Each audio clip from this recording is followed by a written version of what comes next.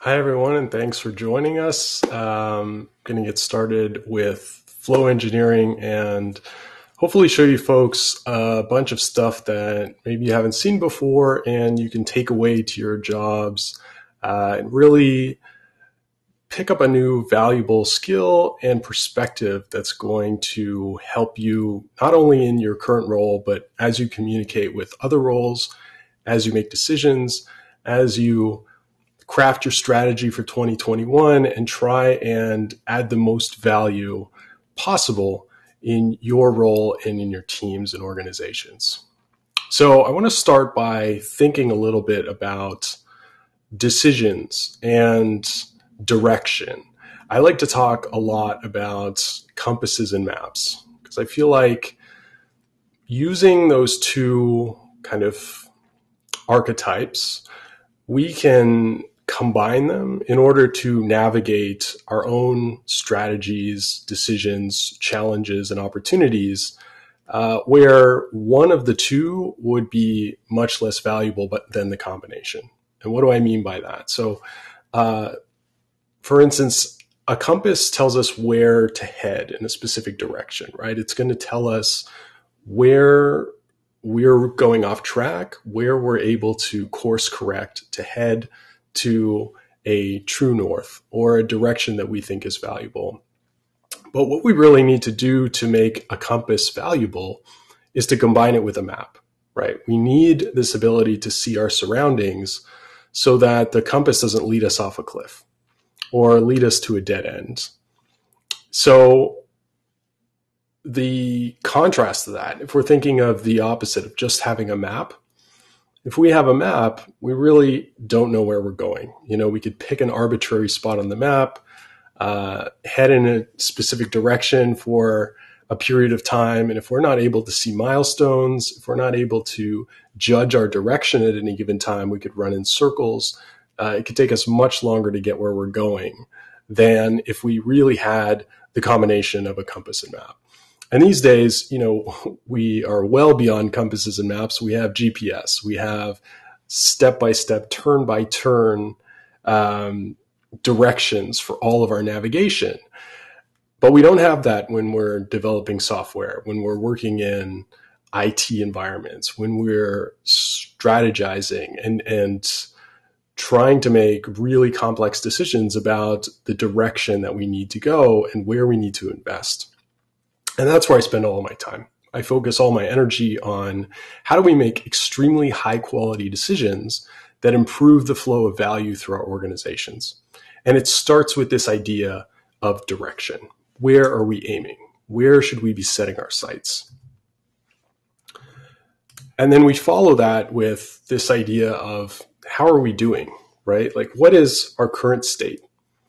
How are we performing currently? Because if we want to improve, we have to have a baseline in order to notice any difference from anything that we do, right? If we have this ability of seeing where we're starting from, then we know when we're making progress. We know when something's not working, and we know when we need to adjust, right? This is the map to a certain degree. This is surveying the landscape and seeing, okay, do I see any milestones here? Do I see any landmarks that will help me navigate? And then what we also want to know is, by combining these things together, what are we missing? What are the pieces that aren't on the map right now? Or, if we get to a certain point on the landscape, what do we do then, right? What are the things that we might not have accounted for? Maybe the landscape has shifted over time, right? Maybe there was a landslide and now the path that we thought we could take is no longer available. And that might sound familiar in 2020 because the landscape has shifted, right? Things have changed. So we need to be able to look at what's going on and make new decisions and new strategies to try and navigate all of the challenges that we now have. So this idea of having compasses and maps and then combining that with a view of performance is going to allow us to make extremely high quality decisions that improve the flow of value through our organizations. And that's what flow engineering is all about. And I'm going to get into what it looks like, how you do it, and how you can make this really work for you on Monday when you go back to work. So a lot of the things that are challenging in 2020 have been challenging for a very long time.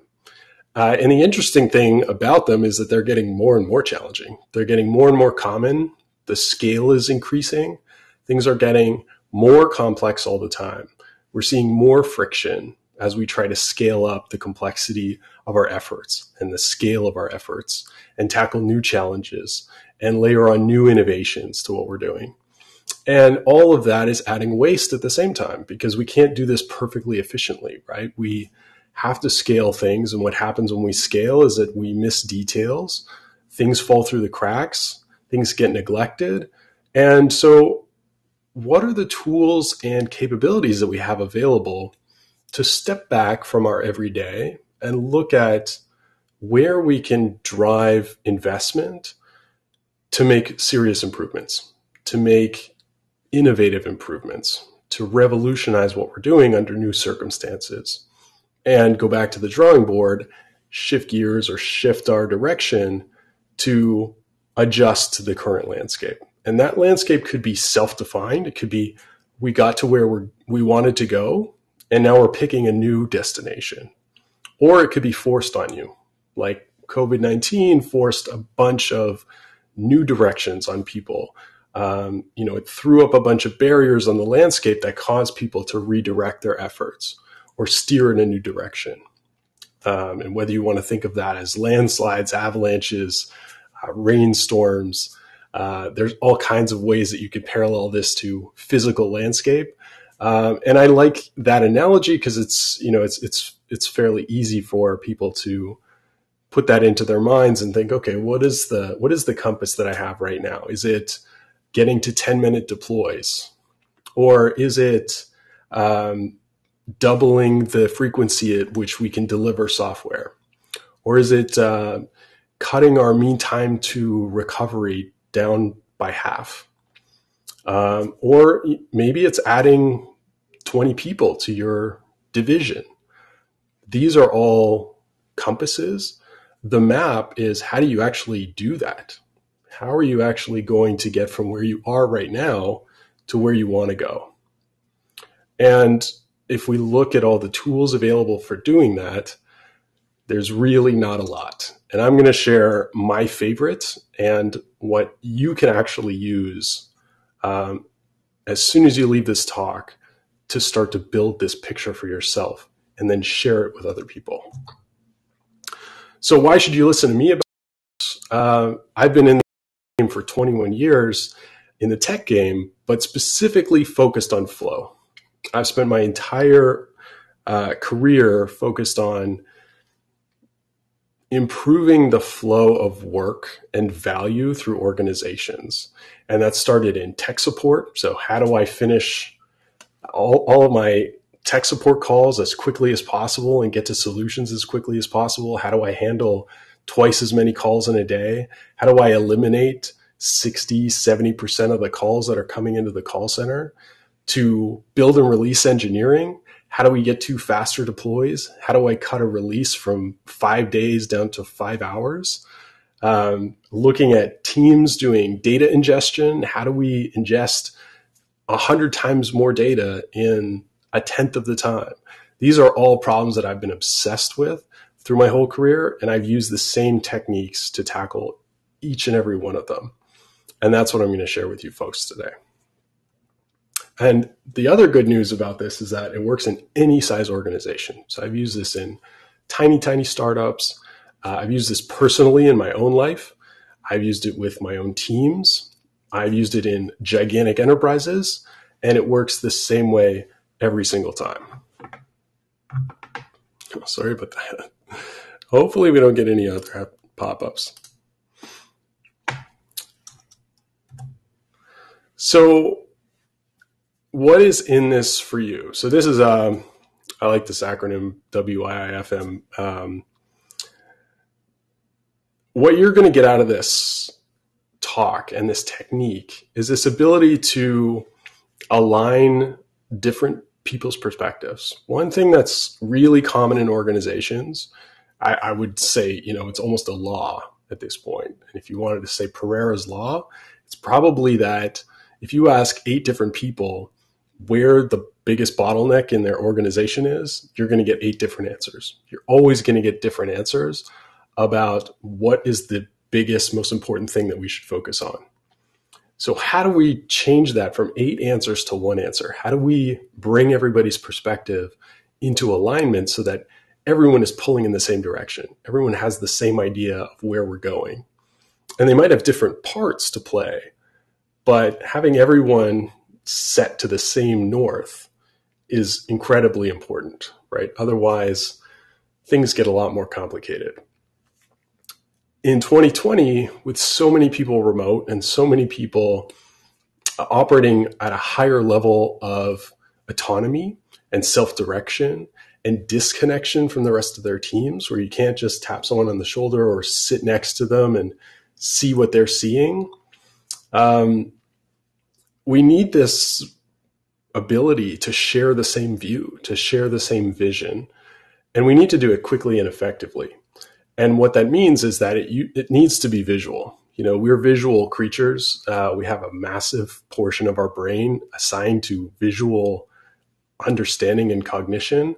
So we need these pictures that make sense to all of us, regardless of our role, if we're a developer or we're the CEO or we're the head of marketing. We need pictures that we can all understand very quickly and get on the same page. And we need to use these pictures to discover opportunities, right? We need this ability to map and find the easiest path through all of our challenges. And that gives us the ability to target where we're investing. It gives us the ability to put our time and energy and money in the places where it's going to pay off, right? It doesn't make sense for us to invest 3 months in automating something that we shouldn't be doing in the first place. And I see that in teams all the time. They're constantly investing in areas that are based on a hypothesis. And I will say a hypothesis, but that's being generous. It's someone's gut feeling, or they read an article that, we need to start using Kubernetes because everyone's using Kubernetes. But what value is that providing to your organization or your company and your customers, right? How is that going to pay off? What part of the value delivery process is Kubernetes addressing for you? And if you can answer those questions, you have a very high probability of success with your investment. But if you can't, if you haven't thought of what is the value of this, what pain point is it actually solving, then you're really going to have a challenge on your hands when it comes to explaining, why that 3 months that was supposed to be 3 weeks is not a total waste of time. Because we all know that scope expands, things get more challenging when we start really looking at them and working on them. So if we can base all of our investment and all of our efforts on value and something that we've quantified and measured so that we can demonstrate that to people who don't really understand what we're doing or don't necessarily see the value, we have to be able to share that easily and say, we're doing this, we're making this investment, we're doing this effort to address this major bottleneck that we expect to pay off and save us 3 weeks every quarter, or it's going to drive quality up by 60%, or we're going to enhance our delivered value by 30%. These are the statements that you can make when you start using flow engineering to quantify the flow of value through the organization. And you use value stream mapping to put all that together. And those measurements, that quantification, allows you to solve these problems and do it in a way that it resonates with everybody else in the organization, because you're no longer arguing, you're no longer discussing these things in conversation or in a document. You're able to point to measurement and say, can you agree, that 3 minutes is less than 30 minutes or 3 weeks? And everyone can agree on data more than they can agree on different perspectives, right? We all have different perspectives. We all have different opinions on things. So we can use data to reconcile those different opinions and make the choices collectively that are based on data. So what does flow really look like? What am I talking about when I talk about flow and the value stream? And I'll get to the value stream in a moment, but this concept of flow really is this path through time that we are creating and delivering value to our customers. And our customers can be internal, external, they can be partners, they can be colleagues in our organization. It really doesn't matter who you consider a customer. What matters is that the value that we're creating and delivering flows without an excessive amount of friction and complexity and waste, right? Those three things that I highlighted earlier in the talk. So we want to be able to see this, right? We want to be able to visualize it and measure it so that we can find out where it's breaking down or where there are opportunities for improvement. It could be in the build phase. It could be in validation. It could be our release is too complex or it often fails, or we're not delivering enough value for our efforts. It takes forever. And all we really have to do is this one simple thing. But because of all the approvals that we need to do or the meetings that we have to do, we're not seeing that value. So these are the sort of things that we can see once we visualize and measure. What often happens even in 2020, we have this focus on automation, right? Everyone says automate all the things. And so many organizations are focused on automation efforts, but what they tend to forget is that what we really need to do is automate where it matters, right? We only want to automate things that first are delivering value, right? Automating things that aren't delivering value is just a recipe for a bad time. We can definitely automate our way to a bunch of errors and cause a lot of problems by automating the wrong things or automating things incorrectly. So before we start automating, what we want to do is make sure that we're automating the highest priority area of the value stream that we can. And that means that we have to identify the biggest bottleneck, the place where everything slows down or all the quality falls apart, or we're not creating any value. If we can look at the whole picture, which is how I'm drawing these boundaries here, is from the moment that we start costing the company money, like we start working on something, right? That could be the idea stage. That could be, the moment someone sits down at a blank page and starts sketching out an idea. Once someone starts paying for something internally, the clock starts, and it doesn't stop on the value stream until you start making money from the outcome. And that big picture, that's a huge stretch, right? That's the whole thing. That matters because the bottleneck is usually somewhere in there. It's not usually where we're focused on software development or software delivery. It also matters because as technical folks, people focused on automation, for us to really be effective and communicate the value that we provide, the resources that we need to provide that value, the investment, the areas of technical debt that we need to tackle, we need to have these conversations with people all the way through this process, right? Upstream in the business, we need to be able to have conversations with people in sales and marketing and project management and make good arguments about, yeah, I need more people to do this, or I need this specific skill set in order to tackle this problem, because this is where we're having the most challenges, right? This is the bottleneck. And the more you can bring those people into your perspective and share that big picture view, the more likely you're going to have success in getting what you want. And that could be a promotion. It could be funding. It could be more staff. It could be a software package. There's any number of things that you need to battle for and really, sell to your organization in order to improve things. And you want to make sure that you're making the best argument that you can, right? And you're making the best decision that you can. How do you know that you're investing in the right place? How do you know that it's in the company's best interest to adopt a specific solution or software package?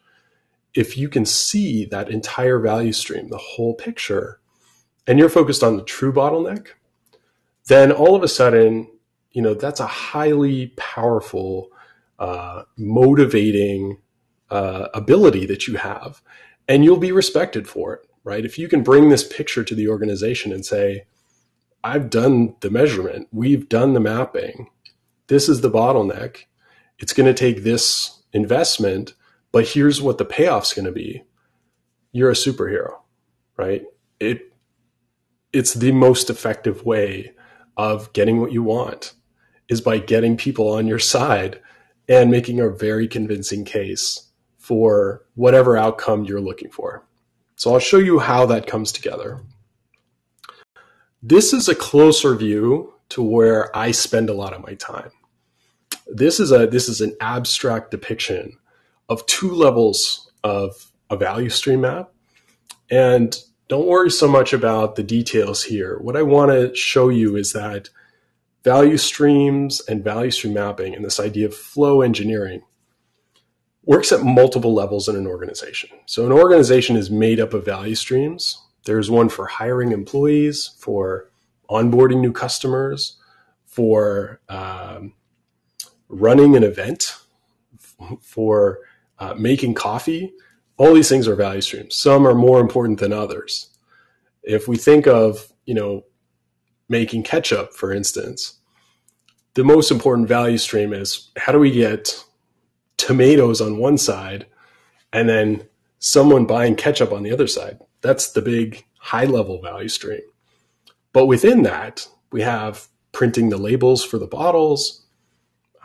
We have the assembly line where we put the ketchup in the bottles. Like all these things are lower-level value streams, and they all kind of interact with each other. And same thing with software. In the software world, we commonly have a release, which is a large effort that combines maybe multiple teams, multiple products, working together, coming together to synchronize their efforts, and then delivering something fairly cohesive to our customers. And then we have these lower level value streams where we're iterating. We go through a sprint process. We're going through a single pass of a Kanban workflow. Or, we're doing, let's say, incident response. And our incident response process would be like this lower level process. These connect to each other. And you can see here at the high level, the release process, we've identified a specific area with a bottleneck. And that is this highlighted area in pink. We're able to look at the release process and then dive in deeper where we see a bottleneck and then pick that apart, and we can expand that and see where's the bottleneck at the lower level. This allows us to dig deeper where we see more opportunity for detail and figuring something out, right? It's almost like asking 5 whys or doing investigation. You dig where you think there's value, right? You dig where you think there's an opportunity for an insight. And by digging down, we're able to see that at this lower level with the sprint, we have this one wait time that's standing out. And I'll show you, this is not measurements at this stage, but I'll show you what this looks like with measurements. But by measuring the wait time, we're able to highlight this opportunity. And so what might happen is at the team level, they care about the sprint. They care about this one wait time. They're going to work to fix it. At the leadership level, maybe the COO or the CIO cares about the release, and they can see the bottleneck from their perspective. They don't necessarily care about the low level. They just want to know, oh yeah, we found the problem. It's over here. We're digging down with the team to solve it. But here's how it's affecting the stream level that you care about, the perspective that you care about. So we have this ability to zoom out and zoom in, and it's really powerful because it means that people get what they care about, right? They get to see the level of detail that they care about. And here's another view of that. So if we're looking at a release stream and how I mentioned that multiple products can come together in a release, all these streams are interacting with each other in different ways. And we can often discover a bottleneck because it's connected to this other stream that's dependent, right? Or that we depend on, that's holding things up. That could be because of an SLA. It could be because, there's too much work. In this case, we have this mobile app, right? Mobile app A. It depends on a web app that's probably providing its back end. It also depends on a second web app that's providing its back end. Maybe another capability or function. Maybe one is a login and the other one is providing some kind of event-driven architecture. And then we have a platform stream, and it's depending on all these things. There could be a bottleneck actually in one of those other streams that's affecting the mobile app stream, and all of that is affecting the release. And so our ability to pick these apart and focus in different areas, maybe we start with the release stream, and then we say, okay, well, there's a major bottleneck in the release process for mobile app A. It takes forever to get any change out to customers. So why is that? Well, okay, we can dig into mobile app A. Okay, what do we see? Maybe the bottleneck is related to artifact deployment or infrastructure. Maybe we can't spin up a test environment in less than 4 days. So maybe we look at the platform stream, and we can go and dig into the platform stream and look at that stream and find the bottleneck there. Maybe it's because we haven't automated infrastructure creation or environment creation. So maybe we need to invest there. And then you see it, that improvement will bubble up, and now it affects all these other things. That could be affecting not only the mobile app, but the web apps as well. So by finding the real bottleneck, you can make improvements that affect the entire organization in some cases. And it's because of these dependencies, because these streams all interact with each other. And the bottleneck can be hidden in different locations. And the bottleneck's going to change, right? Once we fix that bottleneck, there's a new bottleneck. But this is the practice of improvement. This is how we get to improvement. So in DevOps and in the organizations that are now focused on continuous improvement and continuous delivery and deployment, all this technical focus, we're not looking at the big picture, right? Most of the time, what we're looking at is the CI/CD pipeline, the pieces that are already automated, which is a problem because they're already automated. They're already delivering highly efficient and effective outcomes. And they might not be really, they could be breaking all the time. But more often than not, your problem is the manual stuff that you're doing, the stuff that's outside the pipeline, the meetings that you're running, the delays between environments, the fact that you have all these dependencies on different teams and components and external services. And so we need this ability to zoom out and see the big picture, the whole thing, especially because if we think of DORA metrics and the 4 key metrics of DevOps, these super important metrics that we're tracking for highly successful, highly performant organizations, lead time, change fail percentage, mean time to recover, they all span the value stream. They all span beyond the boundaries of the CI/CD pipeline. So if we want to be truly measuring the most important things that we can in the DevOps world, in the highly performant software delivery organizations of the world, they're looking at the value stream. They're looking at the entire big picture end to end. So now onto specifics. I promised I'd get there. We're there. So here's what a value stream map that I create with my clients looks like. It's highly simplified. I recommend, if you want a laugh or you want to cringe, go look at value stream mapping in Wikipedia. The value stream maps that we used to make in legacy manufacturing, we've been doing this since the 70s or the 60s, I think. Very long time. The maps we used to make are highly complicated, and they wouldn't make sense to anyone without some training. And so I throw all that away. What I focus on here is the most important components. The most important components are the steps in the process, right? From start to finish, what are the specific activities that are happening? And so you can look at your own team, whether you're in software delivery or incident response, what are the steps that happen? And it doesn't matter really how you draw the boundaries there. Like you could say that, a step is very specific, or, it's a broad collection of things that happen. It really doesn't matter, right? Whatever's giving you value. A good way to look at this is separate activities are when work gets handed from one role to another role. And that could be across teams. It could be from one individual to another individual. It could even go from developer to developer. If there's a handoff, it's a good idea to draw a boundary and say these are two separate things that happen, because what you want to measure is that delay between those two activities. So we're measuring both the timing of each of these activities, the delay between these activities, and the combination of that is going to give us this measurement of lead time, the entire time that it takes from start to finish. And we gain this ability to identify these hotspots.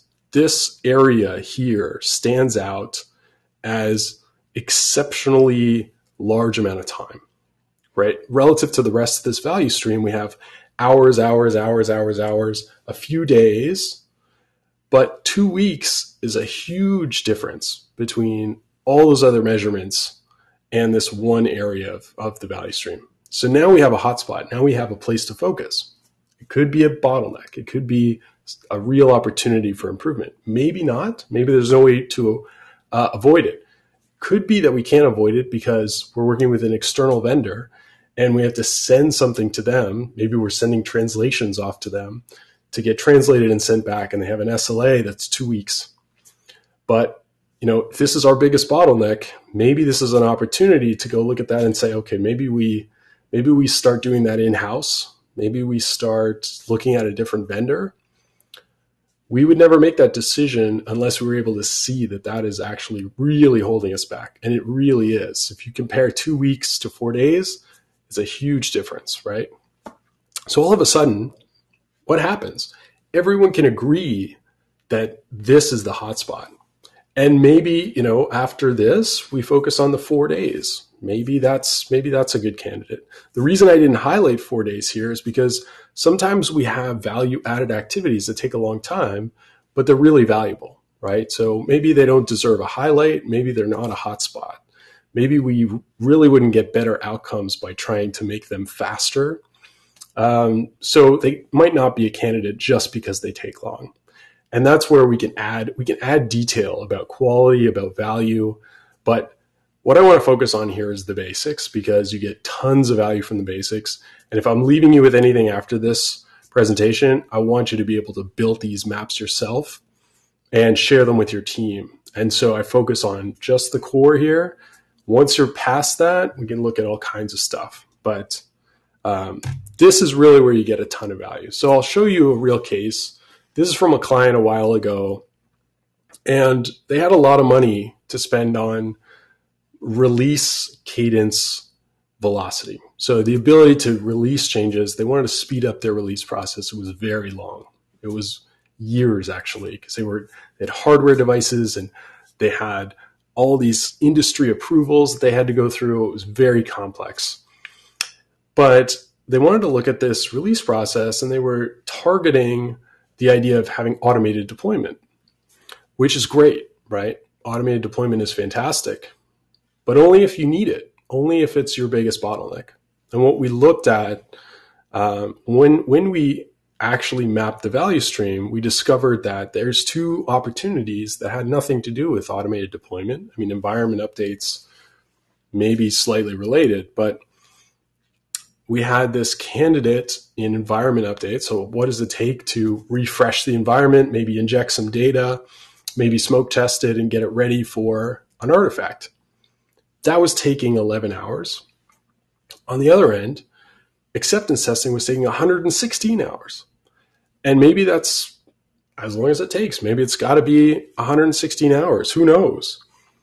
But by visualizing this, what did we do? We saved a ton of time and a ton of money focusing on real bottlenecks and not on areas that aren't going to make a difference. So if we compare these things to artifact deployment, which might have been at the time when they were doing it, I believe what they would do is they would send a message through Slack, I believe they were using a bot, and then the bot would trigger deployment. So they didn't have fully automated deployment, but they were at like 90% automation.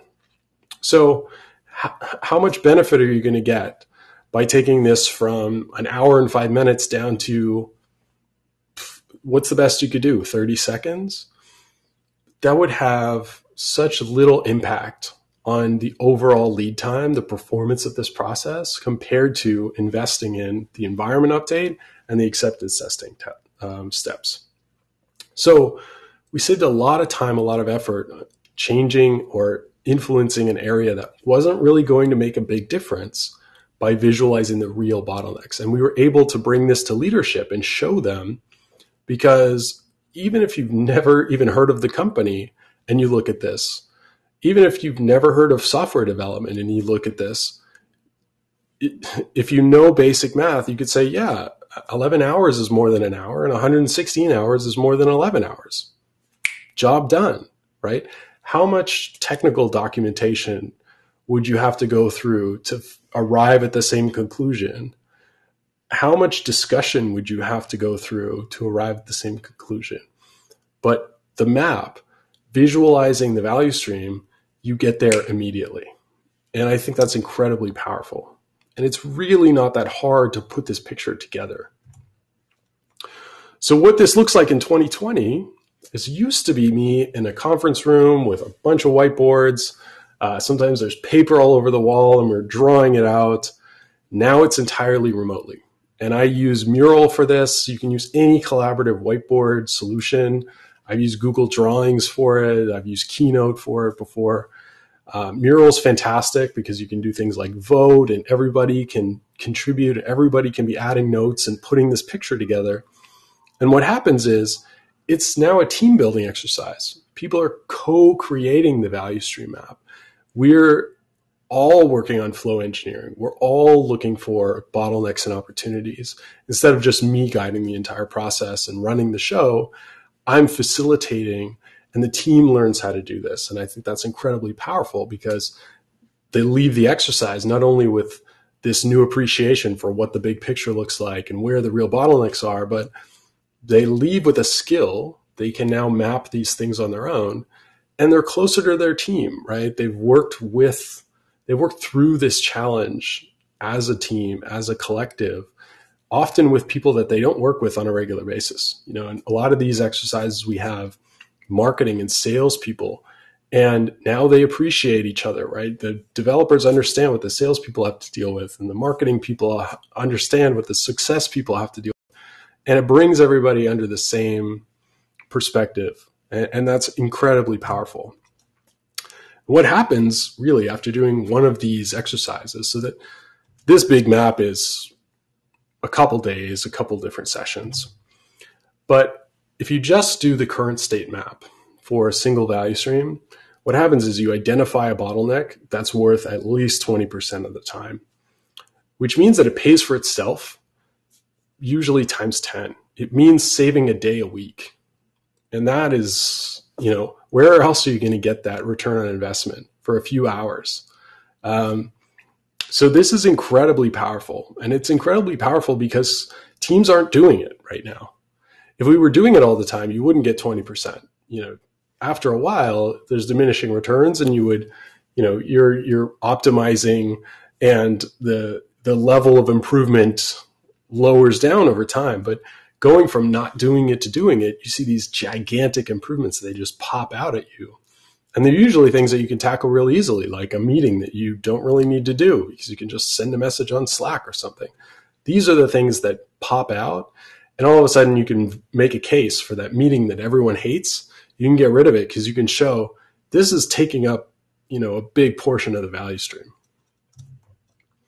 So we go from the current state where you get that 20% better right away to an ideal state. And that's the creative aspect of it. That's where we get to innovation. We get to this idea, if we were rethinking everything from scratch, what would it look like? If we were trying to make this 100 times better, what would it look like?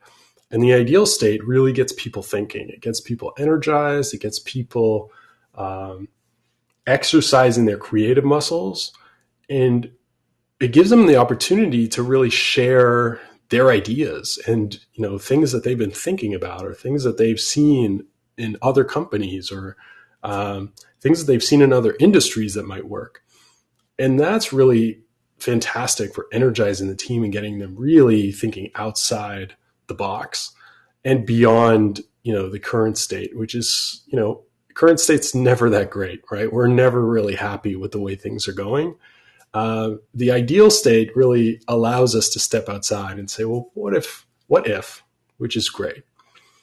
Then we come back down to earth. And the future state is the question, what can we do in the next 6 to 12 months? Sometimes it's 3 to 6 months. And I usually advise 3 to 6 months because that means we can iterate and then we can do it again and we can find some new opportunities. Because the first time you're doing value stream mapping, you're going to find a ton of things that are super easy to do and you can do them right away. And then there's some more challenging things beyond. So I would say your average future state, you might be looking at 6 to 12 months, but the first time that you do this, I would say 3 to 6 months, you're going to find tons of things that you can do that leverage your current capabilities and make it this massive improvement to your value stream. So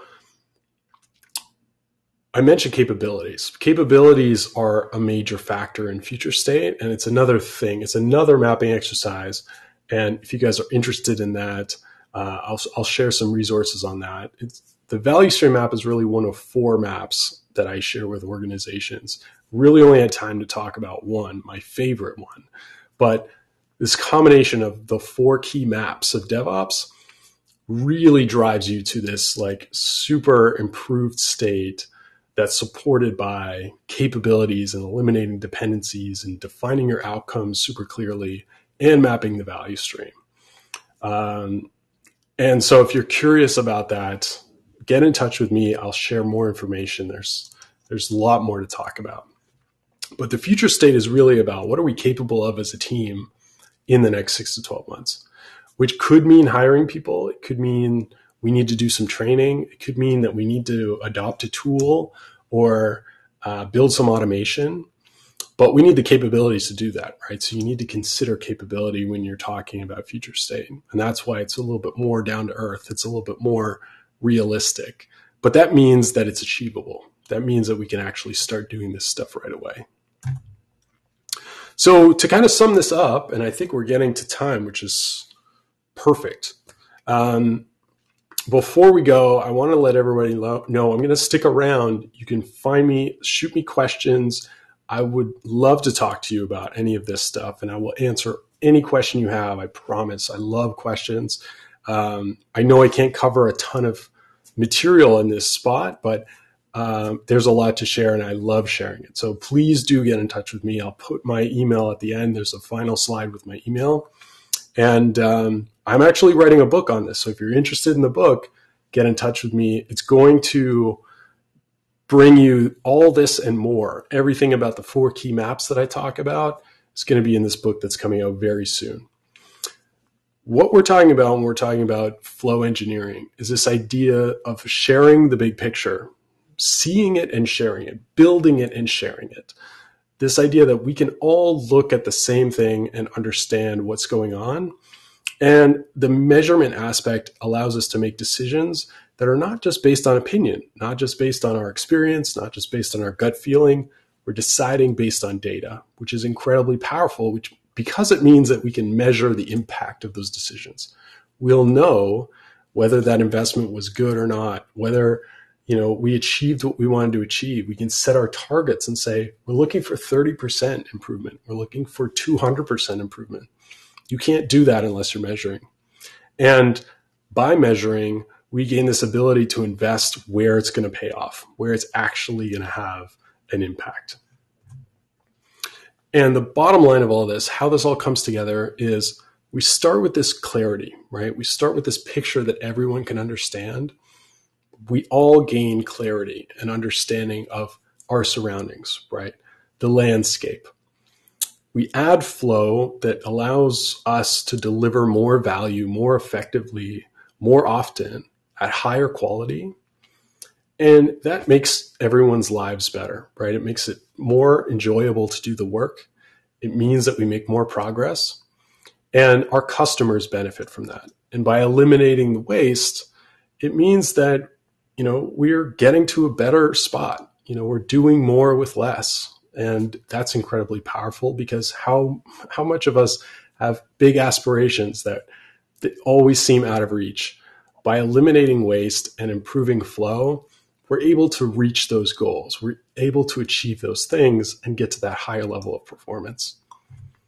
And that's it for me. So if you'd love to chat further, meet.visible.is is my calendar. You can book time with me.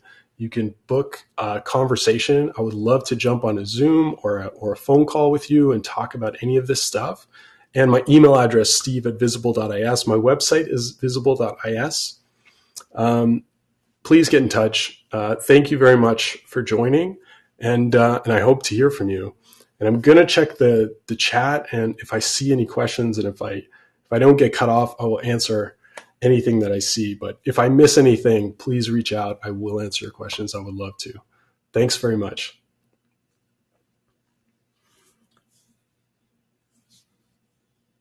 It looks like we have not a question, but a comment about SAFE.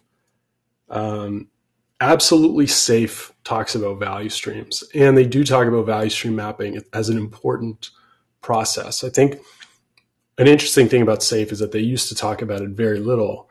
And nowadays, SAFE 5.0 and all the new stuff about SAFE in 2020 and beyond, they're moving everything towards value streams and the idea of value stream mapping and value stream management, because it's so powerful, because it's this ability to see everything. And when we talk about SAFE, we're talking about complexity, right? We're talking about large scale, lots of things going on. So the value stream paradigm, the idea that all this work is flowing through the organization, is incredibly powerful for SAFE, because otherwise, how do you think about all this complexity? How do you organize all this work? How do you make sure that everything is coming together? So I think that value streams are incredibly important to SAFE. Any large scale implementation of Agile, DevOps, continuous improvement, innovation, the value stream is what makes it achievable. It's really what's going to make a difference beyond 2020. You guys are going to hear tons of people talking about this. I promise you. A stat from Gartner that just came out the other day, 70% of organizations are going to be using value stream management throughout their entire organization by 2023. So this is coming. It's going to be huge. And hopefully what I shared today is getting you excited and prepared for that change and on the leading edge of it. And I'm committed to leveling everyone up that I can. So I'm happy to share any resources, any guidance that I can to get everybody on board this new revolution towards value streams. With that, thank you very much for joining me. I really appreciate your time. I hope you really got a ton of value from the presentation.